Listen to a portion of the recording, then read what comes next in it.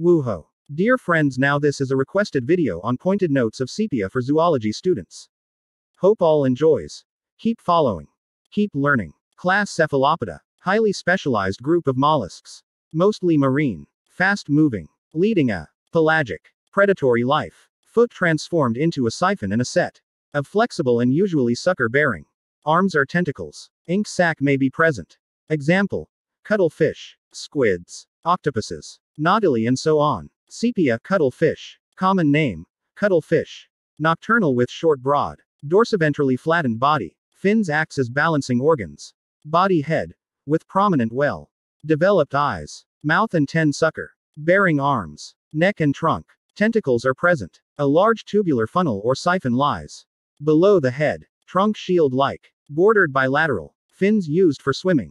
Tiny gas-filled chambers for maintaining buoyancy. Exhibits bright color patterns and able to change body color fast.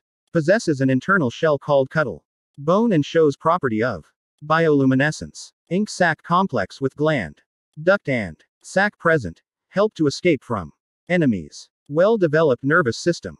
Direct development and external fertilization. Thank you all for the support. Please keep suggesting, commenting and supporting. Thank you.